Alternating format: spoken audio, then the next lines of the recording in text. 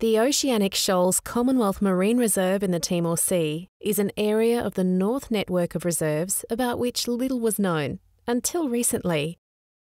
Covering an area of approximately 72,000 square kilometres, the reserve incorporates some of the most extensive areas of carbonate banks and terraces in offshore Australia.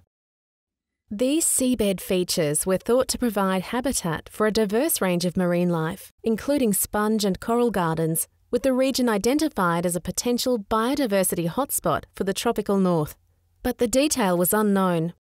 In order to improve our knowledge of the marine reserve, the Marine Biodiversity Hub undertook a marine biodiversity survey in 2012.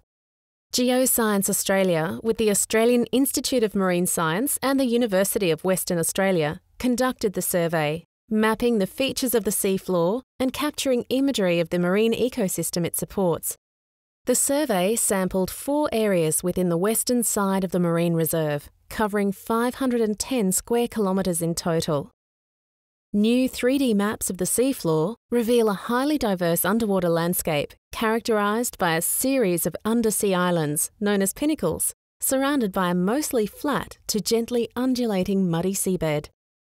The pinnacles are up to 80 metres high and comprise carbonate rock, which provides a firm seabed upon which sponges and corals grow.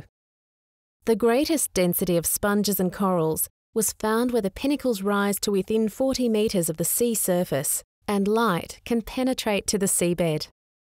These sponge and coral gardens also provide habitat for a variety of other sea life, ranging from snapper and trevally to sharks, rays and sea snakes. In contrast, the surrounding seabed plain is dark and highly turbid, with the only life comprising isolated and stunted soft corals and sponges, and a range of organisms that live in the sediment, such as crustaceans and worms. These sediment-dwelling animals are an important component of the biodiversity in the region, with the survey discovering several species that are new to science, such as this small squat lobster.